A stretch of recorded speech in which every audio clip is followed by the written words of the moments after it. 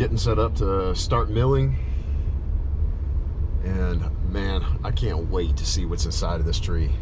It's going to be kind of cool. Very, very rare that you get a chance to see a mature growth tree get milled like this, especially on site. And boy, we got a lot of work ahead of us.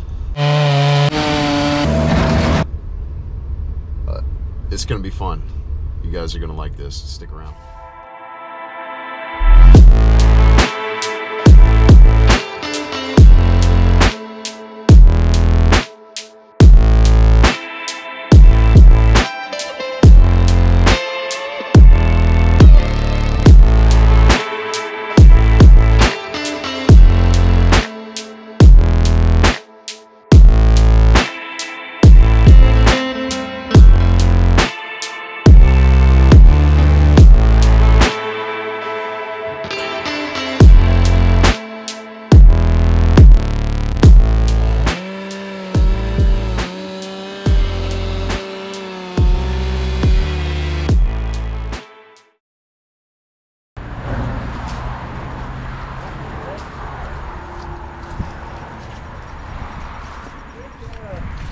Looks like they've already started the next one.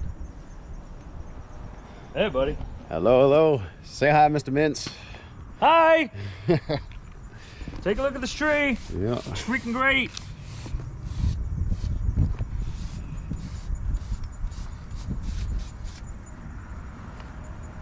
Have to rename your business Good Wood. Hi, Mr. Alex. What you think? Have you been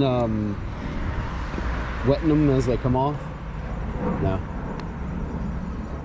It takes a lot of time to do that. Yeah, to fill up the buckets with that And measly little stream of water coming out with a hose. the piece in there has some really cool crotchwood.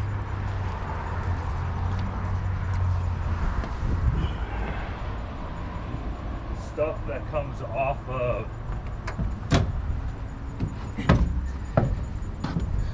stuff that's coming off of here has got some cool patterns. If you flip it over, which is going to be hard right now, it's got some cool eyes and stuff, and that's just from the tension of that branch being pulled in. Take a look at this stuff right here. All that. Oh, wow, it's like a Vincent van Gogh painting. Yeah, isn't it? Yeah.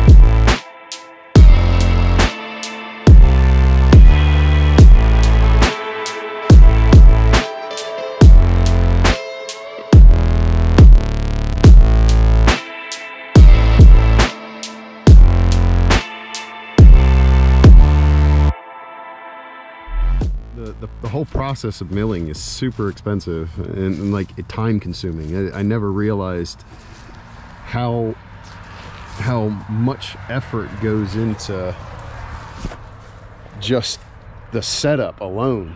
I mean, it takes a lot of time to measure out the cuts and make sure that you're doing everything where you're going to get the most amount of board feet out of any given log.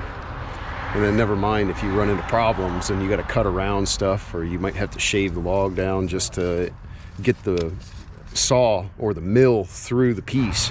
5 inches on this side. Yeah, buddy, doing math.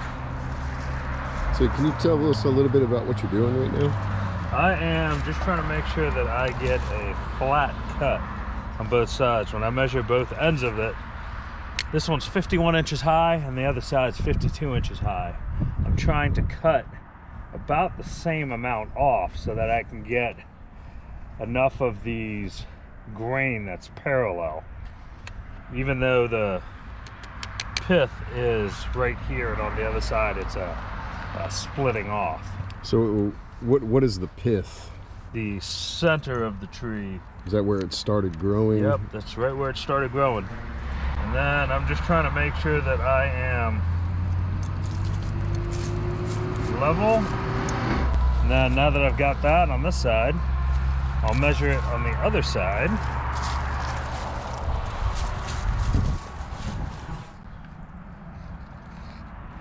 So from right there to where he measured on the other side, that'll be a flat cut all the way across. So with that Granberg mill, we had this very large section up here that is going to get in the way of the first pass. So if it were up higher, then the mill wouldn't be able to pass over it. Like, he would have to set his rails further up, and there's nothing to support it on this side. So what you do is he cut that piece off of it.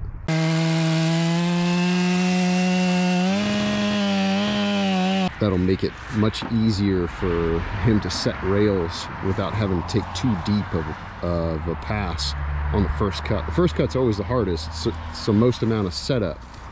And you'll see what we're getting ready to do there with his rails. Down a little, down a little.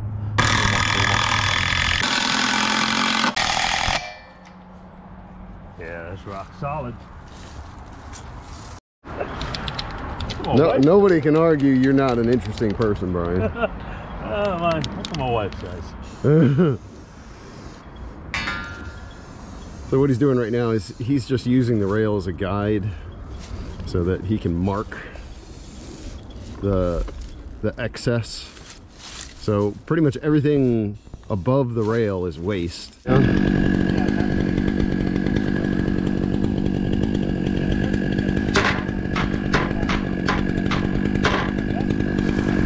Neat. Oh. All right, let's do it.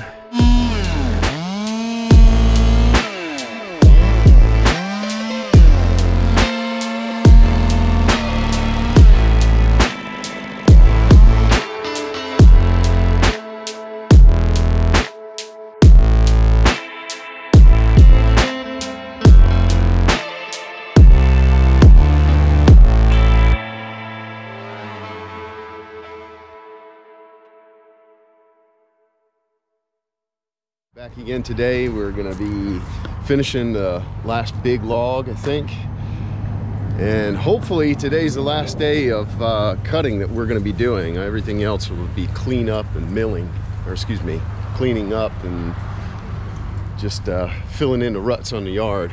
Only thing left is that big log, and not sure how we're gonna do it yet, but we're gonna figure it out. So what's the plan here, man?